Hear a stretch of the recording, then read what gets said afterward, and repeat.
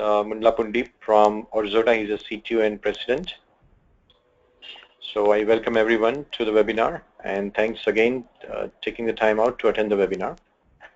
And throughout the webinar, before we start with the webinar, please feel free to ask us the question during the webinar, and we will take question and answer at the end of the webinar. And let me just briefly introduce CIGNEX Datamatics before I hand over and introduce Bharat. So CIGNEX Datamatics, it's a pure play open source solution company. The company was founded in Santa Clara Bay Area in 2000, and since then we have worked globally with many customers, help them adopt open source in their enterprise solutions. Primarily, we focus on the 4 areas of solutions which are covering system of engagement and system of insight, portals, content and collaboration, enterprise content management, Internet of Things and big data analytics, and e-commerce. We have 500 plus open source consultants, and they're spread across the 4 or 5 different offices, mainly in US and India. As an open source, every year we have been authoring 1 book. So far we have published 14 books on the open source topics, and this year in December we'll be publishing our 15th book. We have designed business engagement platforms which are ready to use, customize, and absolutely accelerate the development time. Now, coming to the webinar topic, before I hand over to Bharat, I'm going to ask Bharat to introduce himself. He is a co-founder and president of and CTO of Orzota. So Bharat will take it forward. Bharat, thank you. Yeah, thank you, Nirav. Hi everyone, good morning, and thanks for taking time to attend this webinar.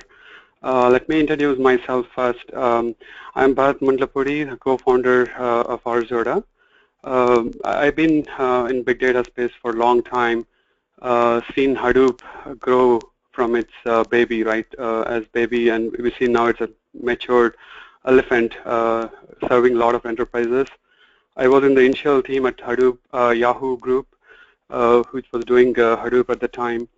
I have extensive experience in terms of advisory for both technical and strategy on the big data technologies, also on the data science solutions for various verticals.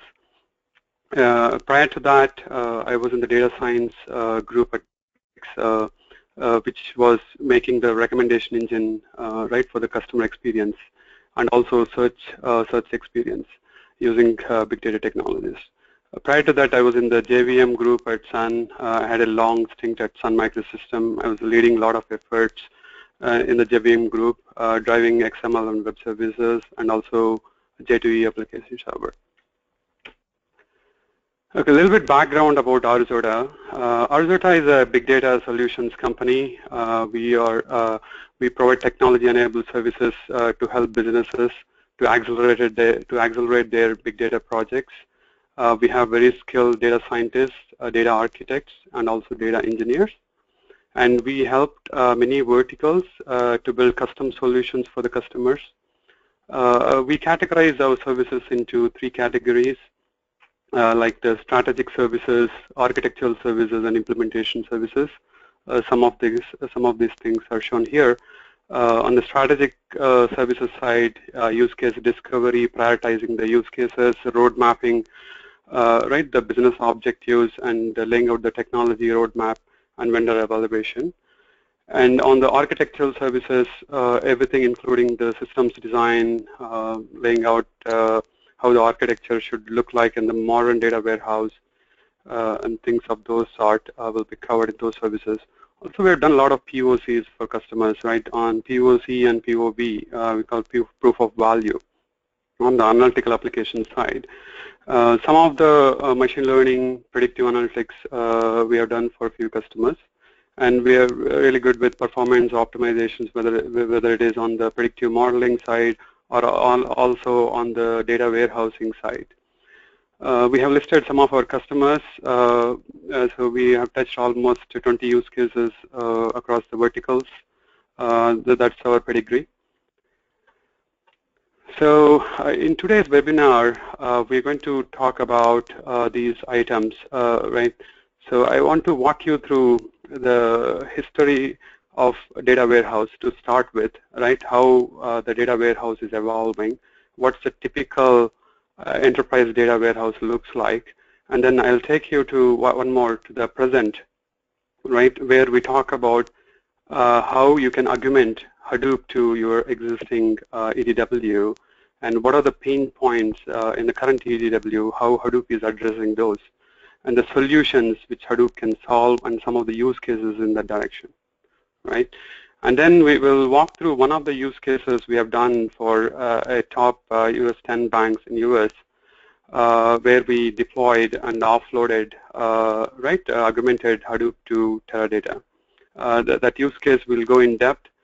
Some of the lessons we learned, not only seeing this particular use case, but across the industry, some of the best practices. What are the challenges, right? I would say this is very important for you to walk away. What have these guys done so far, 6-7 years in this space? And you'll walk away with these challenges, so you can incorporate your best practices, so you don't make mistakes and lose the time. So you can fast to market for the solutions. And so we'll talk about some benefits with the solution, and later we'll have a Q&A, the questions you have. Okay, I'll move to the next slide. So let's talk about the history. I mean, initially it all started with OLTP. Then the needs of data were growing at the time, even early 2000s, right? Even 1998, around that time. I think Teradata was the baby, as we are seeing right now, Hadoop, right? Teradata was playing that game. And they discovered a space in data warehousing where OLTP can't meet the needs of data warehousing, right? So that's how the whole data warehousing evolved. And you push the computation where you need ACID properties and all these things to transactional systems, and move your historical information into the warehouses, so where you can do analytics and back-end processing. That's the history. And if you see this diagram here, on the left side, you're seeing all predominantly OLTP kind of applications, where they're writing their data at a high frequency, or even the transactions are satisfying the ACID properties like that. And you have CRM systems where customer relation databases evolved over time. Salesforce is one example there. And you have certain data assets there. And SAP and Oracle played on enterprise resource planning side, where you have your business data sitting there. So it was happening. I mean, this data convergence to data warehouse, they were doing, but not many people. But predominantly OLTP application data were fed into data warehouses. And a lot of ETL work was done, enrichment and filtering and transformations were done in the warehouse. And then you move to the lines of business, the marketing or sales or customer service. You build your data marts and put the data into data marts and build the BI and traditional reports, right? This was the history. And I'm sure, I mean, a lot of organizations still carry this legacy. It's still happening. But a lot of things are changing. The business needs are going more in terms of real time, right? That's one of the use cases is coming. Like the time to see these reports or time to make decisions is shrinking. Right? You want faster, right? What's happening last hour or yesterday? These kinds of questions. Before it was like monthly reports or weekly reports of those sort. That tradition is still there, even in big data space. But that space is quickly evolving. We're going to see those use cases, what is happening in that angle. So what are the modern needs now, right, with this big data coming into play, how it is disrupting the traditional data? Let's take some of the examples. So modern businesses are asking now, I want high velocity, right? How can I capture my high velocity data? Take example, IoT. Or healthcare, right? So you want patient monitoring data. Every second you are emitting across the hospitals, and you want to carry that. Or insurance industry, if you take, they want to monitor their customers, how their driving patterns are. A lot of data is emitted, right? And you need to capture this high velocity data. That means we are talking about high writes.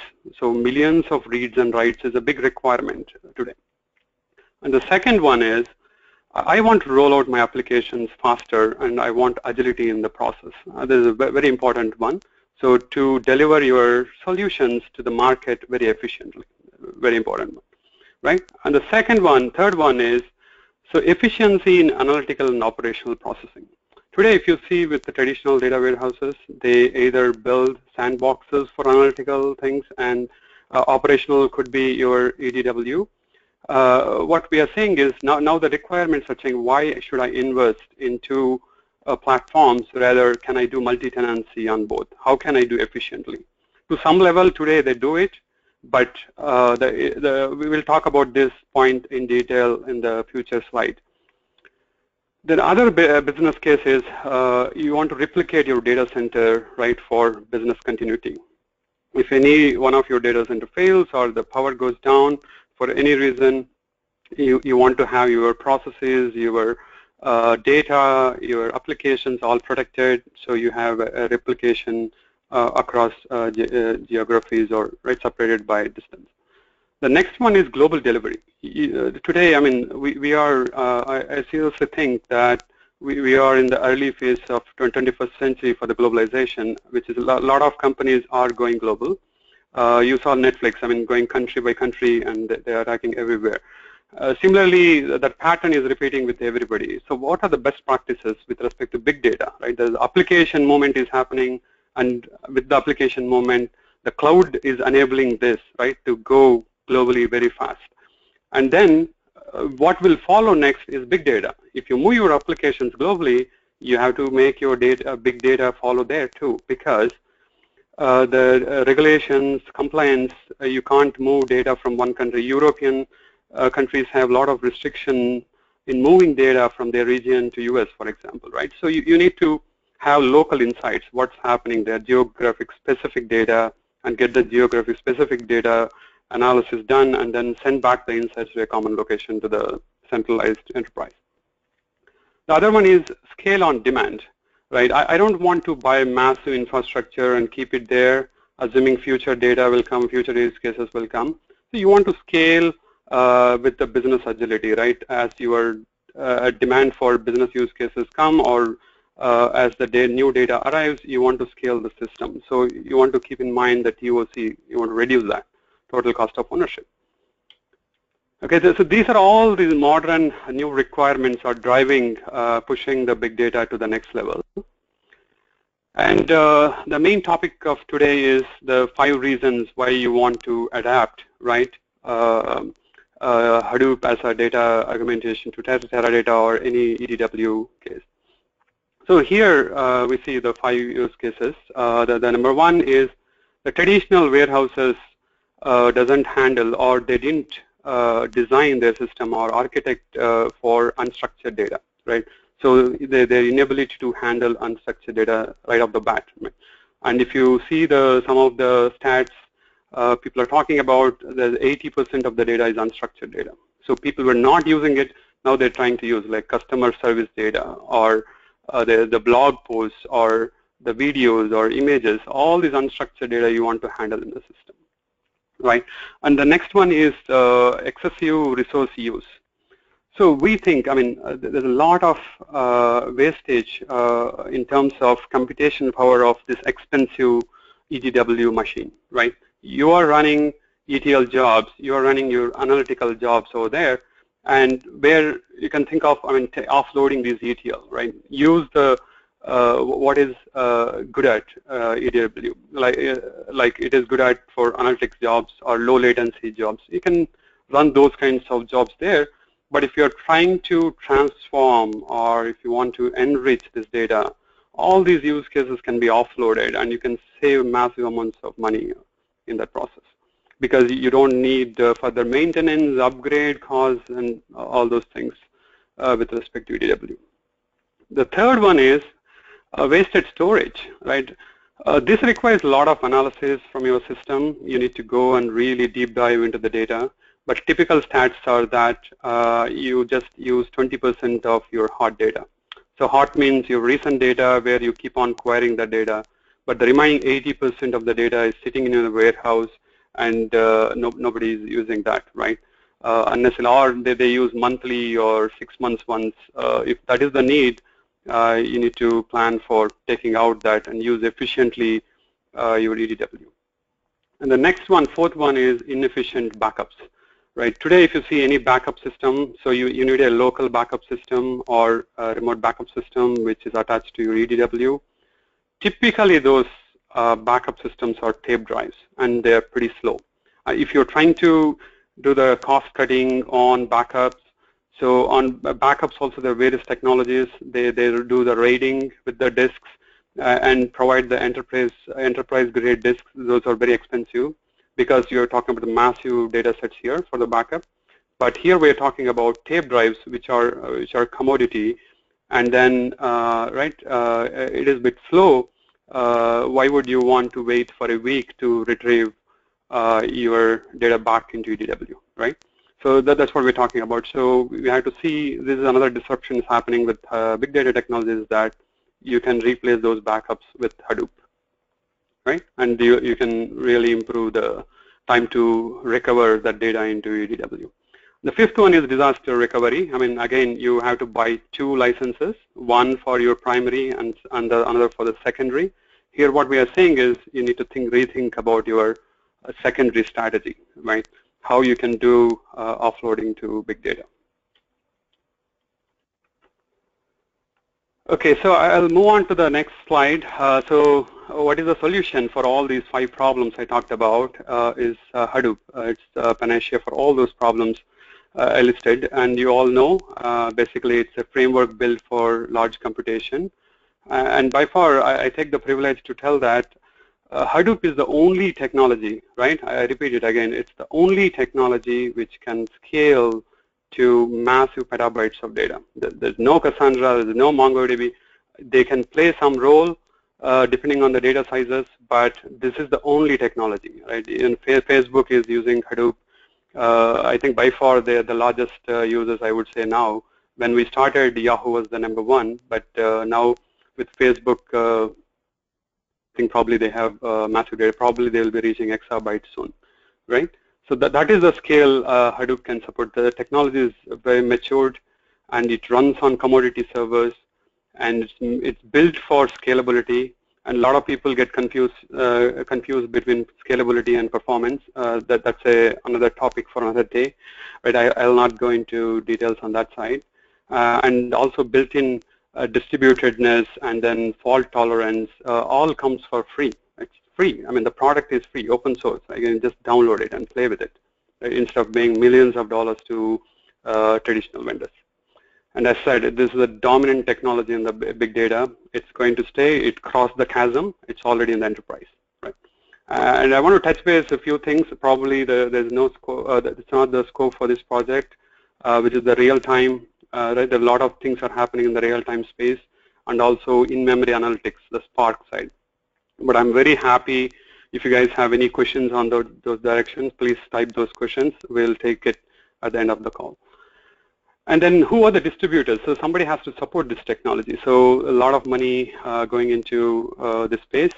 So Cloudera and Hortonworks are the predominant members, and MapR is a little bit in the intersection. They play a dual role. They are half open source and half proprietary. Their file system is completely proprietary, but the APIs and everything are like open source version. And the interesting aspect of MapR is that they support more use cases in some sense than the open source. But the problem is that it's a hard time for them to catch up the innovation happening on the open source, right? So we need to look at if you're interested in getting Hadoop into the company, let us know, or CIGNEX team. We can have in-depth discussion on that direction. So we have done a lot of vendor evaluation at the technology level. Okay, let's compare and contrast these two. So backups are slow on the proprietary, and on the backups are relatively cheap on Hadoop, and recovery is faster. Some of the examples on proprietary databases or EDW cases are Teradata, Oracle, IBM DB2. And on the Hadoop side, I already talked about it, Cloudera, Hortonworks, and MapR. On the performance side, today you run everything in one. They compete each other in terms of computation, memory, disk, right, network, everything. So here you can offload, right, with Hadoop some of these use cases, and you can better utilize your EDW. And the fourth one is the capacity. We talked about 20% is the hot data. So you move your cold and warm data into Hadoop. So you build the history into Hadoop, the latest one for wherever the low latency requirements are there, you can put it onto Teradata or DB2 or Oracle Exadata, for example. And coming to ROI, it's a no-brainer, right? I mean, you see there's a lot of value in Hadoop. Proprietary databases are very expensive, and right, even to expand your future business operations, it's going to cost you very dearly. And here we're talking about Hadoop's cost is 1/10, right? Anywhere from 2 to 10% of the cost of the EDW. That's a massive difference you're going to see. So now let's see the diagram, right? The architecture, kind of how Hadoop is put into right EDW warehouse. So in with respect to Hadoop emerging in the warehouse technologies, so you're going to now ingest even your unstructured data, and you again get your structural data also. By the way, Hadoop is like write once, read many times, right? You can dump anything, any kind of data into Hadoop. That's why it's called data lake. You are actually getting all kinds of data, whether it's structured, semi-structured, or unstructured. All these data sets, you get it and put it into Hadoop system. And then the new things which are happening on Hadoop are like you have graph databases, document databases, key value data. Everything is built on this framework, right? Or in-memory databases for low latency, which is a highly evolving space, right? So the advanced analytics is coming to the Hadoop, and which is redefining the machine learning at a large scale, right? Only it's not just Google and Yahoo's or Facebook's can do this. Now every enterprise can do this because this technology is available to everybody. It is democratized. And on the Teradata, so you have now get all the data into Hadoop. You move, you do the enrichment, filtering everything here, offloaded processing, and then move the final data set to Teradata, and you do the traditional BI. So we will talk more about this in a depth in a case study, so you'll see the more value in this process. Well, let's talk about some of the use cases Hadoop is trying to address. So we have single view of the customer, which is a very popular one.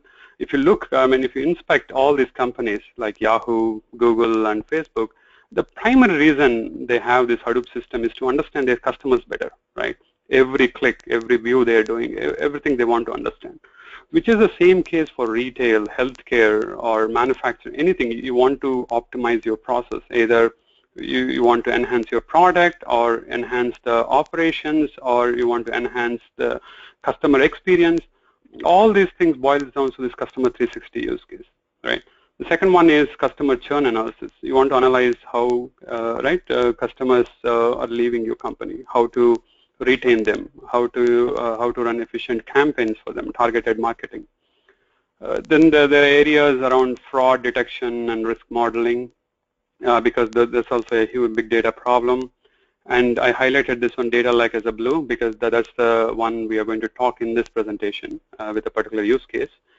And the operational analysis, as I talked about, and search experience, right? Search experience is the most complex problem, right? What I present, it is a little bit related to recommendations too, which are interrelated. They complement each other in a certain way.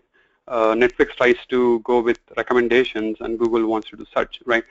So the complementary part here is that once you have very good recommendation engine, you can altogether technically take out search problem, right? So it's an evolution in the information retrieval technology. So you start with search, then go in the recommendation engine, and go next level. And the network failure detection is another problem which can be efficiently solved with Hadoop.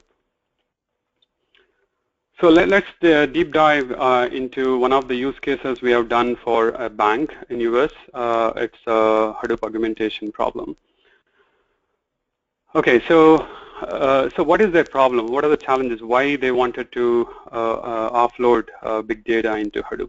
Number one, first of all, they couldn't scale it. There is inherently a scalability problem built into any data warehouse platform, right? Whether it be Netezza, Teradata, or DB2, there is a scale aspect of it. Then you might ask me a question whether the same problem applies to Hadoop. Yes, that problem is there, but the scale is, we are talking about the order of magnitude. We are talking about exabytes versus terabytes, right? Hadoop is proven to be a technology where it can scale until exabytes. But beyond that, yes, Hadoop needs to, again, work and improve. Initially, when we started at Hadoop at Yahoo, it was like maybe 50 nodes, 100 nodes that I would call pre-V1, right?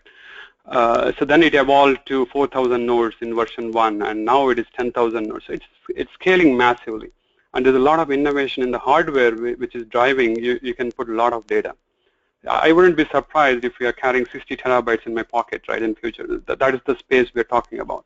The storage innovation is happening. It is getting commoditized. You can get gigabytes for a few cents, or even some cases actually less than 1 cent, right? So that's the commoditization happening in the hardware space. And the second one they want to do is they want to save actually the millions of dollars with this upgrade. So if you want to go beyond this, they have to go to the newer version, and then that is costing them. It's not just the licensing and the software cost. What about the 300, 400 applications which are running on the current system? How do you migrate those, right?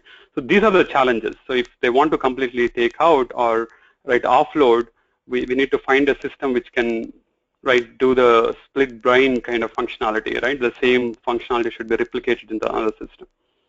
So these were the business challenges. So we went and provided a solution on Hadoop. By far, I mean, we are proud to say that probably this is by far the first use case which was done in the industry to offload enterprise data warehouse to Hadoop. Okay. Then the trend followed. I mean, everybody started, okay, this is a beautiful, okay, Hadoop can augment, and they started offloading from ADW. So there's a lot of lessons. I'll talk about that. Very, very, very important for you. Then the objective is to, of course, avoid the upgrade cost and reduce ongoing maintenance, right? And the scalability on demand. These were the business objectives. Okay, now let's move on to the Hadoop, the solution we provided. So they had before mainframe and Teradata, they were integrated. Then we introduced Hadoop in between. So all these processes we introduced into Hadoop, the ETL process. How do we move the data from mainframe to Hadoop and Hadoop to Teradata? The data movement processes were there. Then all the data verification, very, very important, right? Because it's a financial bank, you need to worry about the data accuracy, correctness, timeliness, all these attributes needs to go into verification aspect of it. Then data quality, right? Am I getting the right values within the data? And data profiling, so a lot of aspects of that, and also data governance and data management. All these layers we orchestrated into Hadoop. And to take everything the seamlessly flow end to end, so we introduced the scheduler to move the data efficiently, do the efficient processing, and move the final data set to Teradata. And there are many actors here, as you see here. I mean, I listed only a few, but the data stewards, data custodians, data architects, everybody plays a role, right? If there is an InfoSec group, a security dimension, they will look at. So all these actors will be embedded in this whole process. Okay, the data scientists, data engineers, and data analysts. Okay, so the approach we took is very simple, right? You define the problem, right? I'll walk into that. Then you architect a solution for that, and then you go and execute. So at a high level, that. And let's go into define, right? You have to start with always a business problem, right? We can't just make up a business problem. Business, if you need funding, you want to impress your business lines of business, you need to clearly get a buy-in from them, impress them with this technology, what is the value it's going to provide to them with respect to time to market and various other, the cost efficiency and things like that. Technically, you're reducing the cost and putting the other money to support your lines of business. If you're one of the lines of business, it is much better still. I mean, there are self-serving platforms are evolving right now, so where you can a little bit cut down on the IT costs and things like that. Just start with your business objectives and align your use cases to your business objectives and put together a migration strategy, how you want to go step by step, right? With respect to technology evaluation, use cases, how do you want to take it to production, and the timelining of all those things. Very important. Clearly define this defined stage. The next one is go to the architecture, and you architect a solution for these problems. Use the right technology, right hardware selection. You want a cloud strategy or data warehouse, or you want to on-prem. All these things needs to be decided at this stage. And technology selection, is it like Hive solving my problem or Pig solving my problem? These are the technologies within Hadoop. So selecting the right technology to meet your use case for efficiency. And the last one, once you have a clear plan of the architecture, this is how you're going to do it and go and execute, right? You implement, deploy it, verify and test it as a small POC.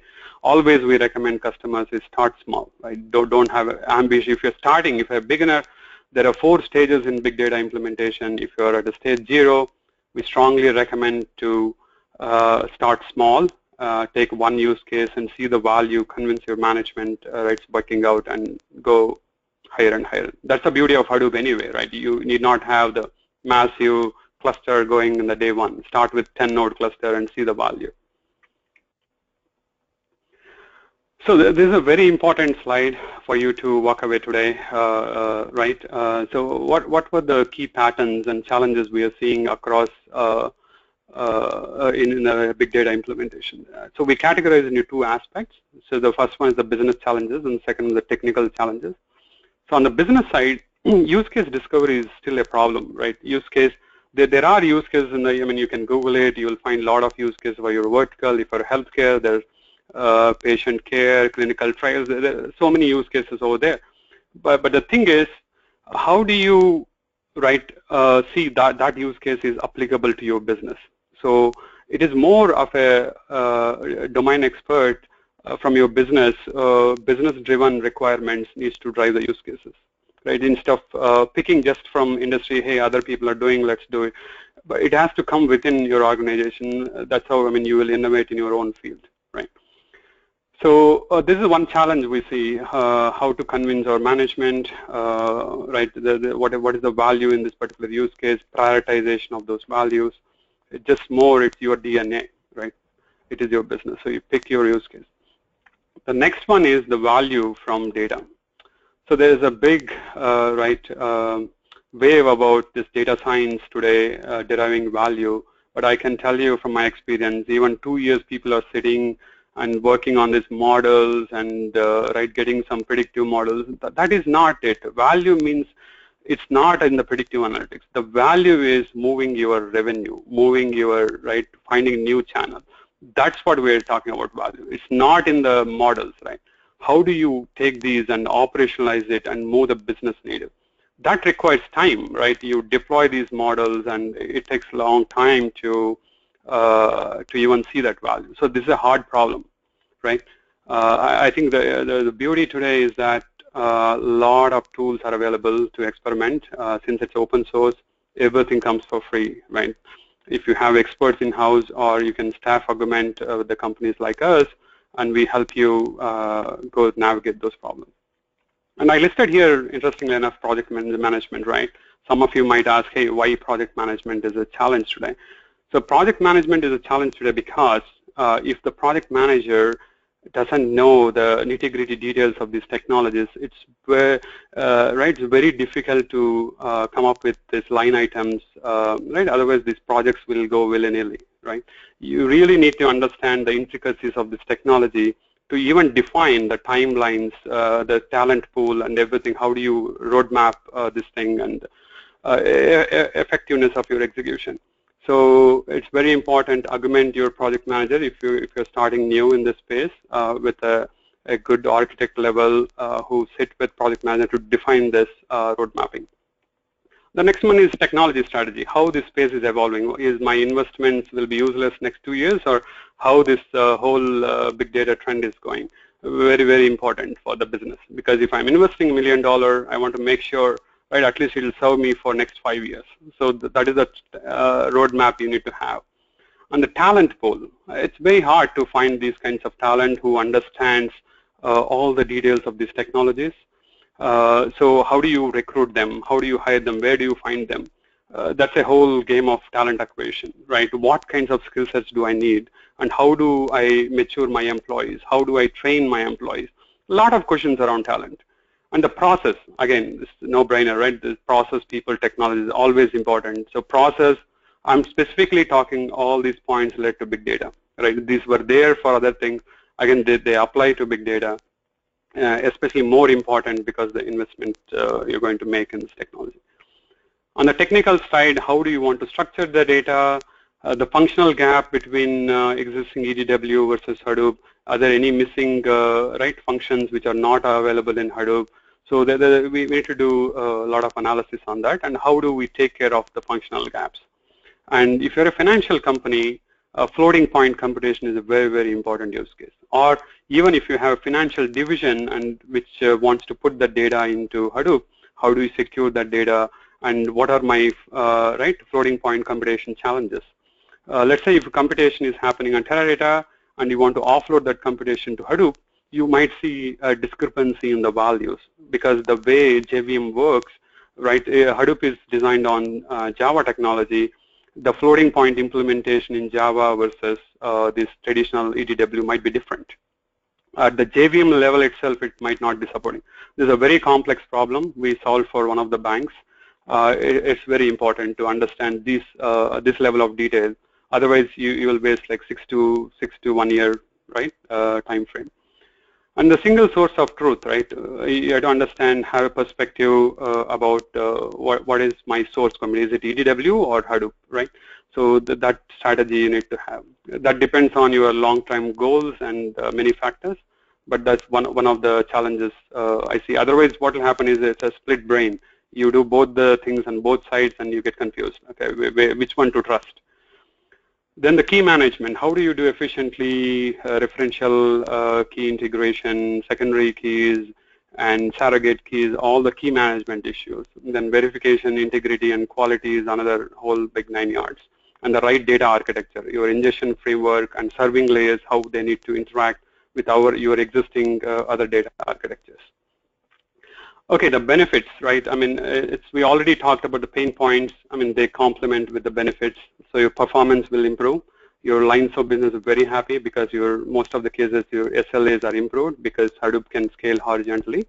And in some cases, you will match exactly with the EDW performance. And capacity side, you offloaded a lot of data to EDW, right? So you offloaded from EDW to Hadoop. So you have a lot of space now. You can use other business use cases on the EDW. And you're leveraging, this is my pet peeve, right? I like this point, leveraging open source technologies advancements, which is happening today. I mean, I'm literally getting every day a lot of machine learning libraries for free. Before, I need to go and approach my proprietary vendor. There's a cost involved. Now I can go and experiment, build a team in-house, or get who are experts in this space and experiment with this stuff. Right, free of cost. You're not doing anything. If your lines of business is not technology, more business-centric, leverage other capabilities and experiment with new things, see what value you can derive from the data. And of course, you are lowering the cost to 1/10 by augmenting Hadoop. You offloaded all the data from, right, most of the data, 80% of the data into Hadoop from EDW. And your license costs and vendor dependencies are gone now. You're accelerating the development. 3 years back, some features was not there, but Hadoop is going like a hockey stick growth right now, right? The new technologies like Spark and other technologies are playing on the low latency. So from the out of the box perspective, you get a lot of features. Okay, I will stop my talk here. Thank you very much. I'll send the mic to Nirav. Sure, thanks, Bharat. Thanks a lot. Excellent session and absolutely very useful. Now, for everyone on the bridge who on the webinar, we would like to, on the next slide, I'm gonna, we are open for question and answer. I have received the questions, and let me just brief you. Bharat, if you can go to the next slide. Yeah. So there are two things. From the open source perspective, if you're using open source, excellent. But there is a quick Opera assessment, which is open source readiness assessment. It's available. There are 25 questions. It will hardly take 15 minutes, and immediately you will get a report, which will kind of highlight the customer centricity that you have in your enterprise, the level of customer insight, the level of customer engagement. So these 25 questions, if you answer, you will get pretty much idea of where your organization stands with respect to customer centricity. So I encourage all of you to take a quick assessment, which is completely available online, and you will get instant report. The second thing, if you are not using big data technology or any analytics platform and you would like to try it out, we can do a proof of concept for you. It's $5,000, and we can deliver a proof of concept for you. There is a third thing which we are more than happy, Orzota and CIGNEX, to offer you 2-hour free consultations. You just need to drop an email to info@cignex.com. So, or fill up a form on cignex.com websites, contact us form, and absolutely we'll get in touch with you, and this 2-hour free consultations for your time for attending the webinar. Absolutely. So appreciate all of you for taking the time out. Now I'm going to start with questions. I've got quite a few questions actually, Bharat. So I'm going to read out, and I will probably try to unmute one of our attendees who would like to ask questions over the phone, but let me go over the question that I received in the chat. Okay. So very first question is, Bharat, from Hadoop to EDW, where the transformations are happening, before Hadoop ETL or after Hadoop? Hadoop ETL, excuse me. So that is the thing, right? I mean, so you know how Teradata works or any EDW works. So your transformations are happening in Hadoop, right? So there are various stages in this architecture. So a lot of companies I've seen where they put Informatica in front of Hadoop, and then you do Hadoop, and then you do Teradata. In my opinion, I mean, you don't need in this particular use case. Again, case by case basis, right? Most of the cases, I would say 90% of the cases, you don't need Informatica in front of Hadoop. So that means ETL is happening within Hadoop. We offloaded from Teradata, and you're putting ETL in Hadoop. Okay, so a lot of people I've seen, either they use Ab initio or Informatica or Data Stage, for example. They play a certain role because they have pre-connectors to a lot of other technologies where they can quickly pull in the data. For that, you can still use. But if you are worried about the cost of those, for example, Ab initio is very expensive, right? If you have one node of Ab initio, if you want to go to the second one, it's massively expensive. So the same thing, I'm sure, with Informatica and Data Stage. If you want to cluster them, and those are high cost. So you can use those entities as a data ingestion channels and land your data, raw data, into big data system, Hadoop, and then you do the transformations right there. There are some use cases, in-flight transformations you want to do. I mean, you can use these technologies. But in our case, they were thinking about Informatica in front. We completely taken out Informatica. So from mainframe, we just moved all the raw data from mainframe into Hadoop. I mean, it could be anything. I'm just picking an example here for this particular use case, mainframe. But you can put your other application servers, whatever, right? And then you put into Hadoop, and then you do all the ETL there. And then the process data, the structured data, you move it into Teradata.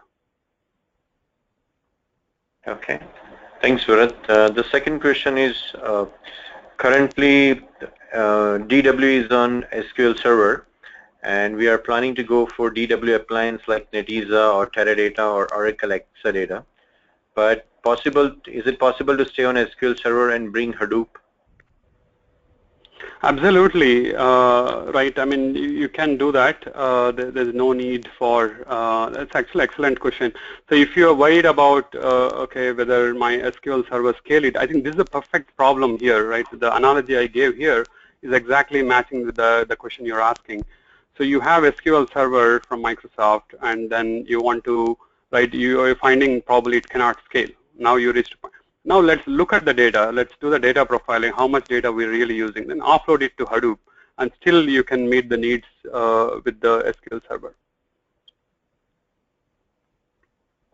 Okay. Now, but a third question is,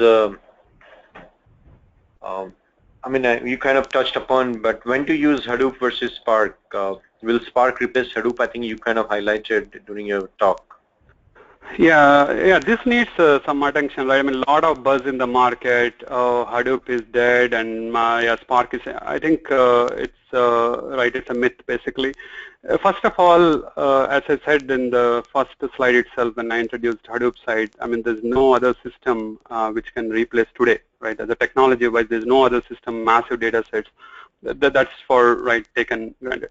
So what they are talking, why Spark is getting popular? Of course, the low latency, the effectiveness is there, but Spark I would consider is part of Hadoop ecosystem. Hadoop is not one technology, right? It's a consortium of all technologies together, right? There are many programming paradigms, so Spark is one programming paradigm. What is going to happen though is that instead of writing MapReduce, you can write Spark programming actually on top of Hadoop. So you still need Spark and Hadoop. They complement each other because Hadoop was designed early on. I'm talking about 5 years back. It's for batch computation, and the industry is pushing Hadoop to perform low latency. Hey, I want Teradata-like application, right? I want low latency, sub-second latency.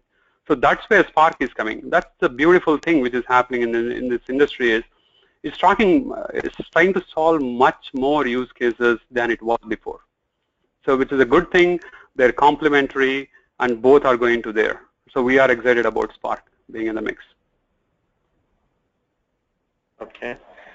Bharat, the next fourth question is Hadoop capable of running ad hoc queries like a typical data warehouse? Yes, it can run. So that's where, I mean, the new technologies, right? I mean, even if you put HBase and Hive, there's one level of ad hoc analysis you can do. So Hive is like synonymous to SQL, right? Almost now there are ANSI SQL functionality is being implemented by some of the vendors. And with the Spark is in the mix. So you load your data sets, there's the Spark and there's the Impala, all this drill, all these are competing in the low latency game. So Spark, right, all these technologies can do ad hoc queries, right? You can quickly see whatever you want to run and run on these massive data sets with a like sub-second latency. I mean, maximum you will see 3 to 4 seconds on petabytes of data. Okay, thanks. The next question, you mentioned during your presentation using Hadoop for backup, and I mean it looks very attractive, but is it possible for me to get rid of my Teradata backup? Does it really work, and how fast will the restores be? No, definitely. Yeah, backups is something we have done for one of the customers. So you offload data from tapes, right? Tapes are, as I said in the slide, tapes are inherently slow. They take a week time to retrieve it. Take, for example, a bank use case, right? The checks, we write it, and I do for after 3 years some tax audit came or whatever the reason be, and you want to retrieve those checks and you want to get it. So you go to any of these banks like Wells Fargo, Bank of America, any of those. Actually, they will put a criteria for you saying like 1 week's time, right? I think these are the things which are going to change in future. Maybe the bank might find a new channel. They will charge the customer for retrieving historical information because there is a condition saying, okay, I can serve you last 1 year of checks. But you go beyond 1 year, there's a cost associated with you. So these new revenue channels also can be exercised with this, right? And it used to be that why it was taking 1 week, because they need to retrieve from tape and search and serve it back to the customer. Now what you can do is you can put those into Hadoop and then you can retrieve it in hours time, right? Or actually this is even like a minute's time, basically. It doesn't look complicated. Just directly you can index it and get it right data faster. Okay. The other thing during presentation, it was not clear. Did you use any ETL tools on Hadoop? Yeah, so we have not. So that's also a good question. So a lot of people ask, okay, how do you do ETL on Hadoop, right? So there are technologies in open source, like you have to use this MapReduce, HivePig. We have to understand your organization DNA to see the skill sets. If more SQL-ish, then it is more like you go for Hive. And if you have also, we have to keep in mind the use case, then you have to decide between these technologies. But there are ETL tools which are evolving on top of Hadoop, where you can drag and drop and run the workflows and things like that. Okay, thanks. And Bharat, last question I see. What about analytics? Can I migrate my DW analytical reports to Hadoop? Oh, definitely. So analytics requires high performance, right? So that's where EDW played a big role historically. But on the big data side, you have a lot of people. This is like by now a lot of companies already implemented. You put HBase on big data sets, and you can build the reports, build the Java server, and build the reporting infrastructure on top of it. A lot of people have supported this. This is a successful journey for a lot of companies in this space. The answer is yes.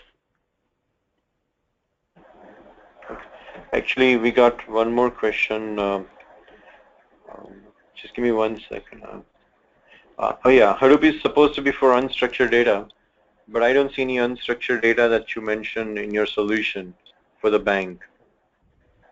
Okay, so for this bank, it's predominantly structured data. So there's no, I mean, they were doing at that time proof of value and proof of concept use cases, and it went to production. It is live now. It's running in the production. So in those use cases, they had in the phase 2, right, get the unstructured data. There's another myth, right? A lot of people think, okay, Hadoop is only for unstructured data. So I want to make a point here is that Hadoop can be used for structured data, right? It is trying to, exactly, you can define, you put the structured data, define a schema on top of it, and run your queries. So in this particular use case, what I presented, there's no unstructured data, but the whole power of Hadoop comes with actually unstructured data too. And you can put structured, semi-structured, and unstructured data on Hadoop. Okay. So, Bharat, that was the last question. So, Orzota and CIGNEX Datamatics would like to thank all the attendees. Thank you, everyone, for taking the time out to attend the webinar. And there were 5 reasons to augment your data warehouse with Hadoop, and Bharat kind of talked about those questions here. I mean, again, just recapping, if you're looking at the webinar presentation slide, just visit operaonline.cignex.com to take a quick assessment. If you want to sign up for a POC for big data analytics, absolutely do visit cignex.com. Both CIGNEX and Orzota, we are offering a 2-hour free consulting, and encourage you to take the advantage. Just email us or visit cignex.com and mention the webinar. We would be more than happy. This webinar the recording will be posted. We will send you the link, and the presentation will be shared with all of you. So once again, thanks everyone, and have a great day. Thank you. Thank you. Bye.